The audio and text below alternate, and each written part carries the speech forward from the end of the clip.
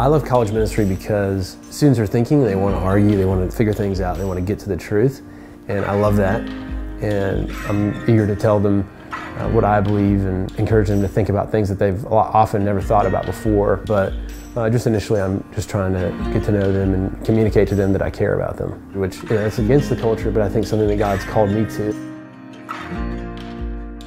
Our context is Southeast Asia, a Muslim country, with also Buddhists and Hindus and atheists. This is a shame-driven culture, and I want to communicate to them that Jesus covered their shame. It's a very challenging place, a pluralistic society, people are educated, and there are about 12 colleges and universities just within the vicinity of the church. And the church started by just reaching out to the students, mainly through sports. I've met a group of students that play ultimate frisbee and kind of become their unofficial coach. That's been, I think, one of the main ways to open up doors to otherwise pretty closed and private college guys. Sports is also kind of an easy way to show someone life is fun. The world's beautiful and wonderful, and we can play outside and run around and feel the air and the sun and watch a frisbee fly through the air.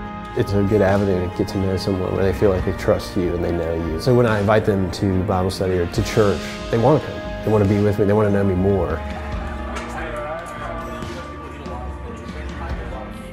When I go to the meeting and make new friends and talk with Curtis, this makes me happy and help me to learn English. At the college ministry, people are friendly, and I feel like it's a very open place where I won't be judged.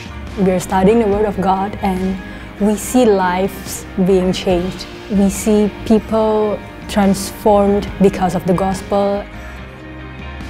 It's very encouraging to me to see a student reading the Bible and come across things that God says that directly opposed to cultural values that they've been brought up in, and then listening to God and not their culture. After I went to college ministry, I realized this is what it means to be a Christian. I want to be a Christian. I need to actually have a relationship with God.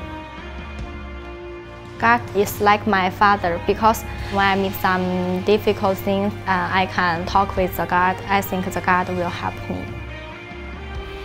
The Word of God is alive, and it does transform your life. And in my future career, I do hope that when I meet people, I hope they can see Christ in my life. What I want to see as some of the fruit of our ministry is men and women that love God's Word and love each other, that are committed to their local church and serving the body of Christ, and want to do their jobs well to the glory of God, and want to see the gospel proclaimed in their city and in their nation and in the world.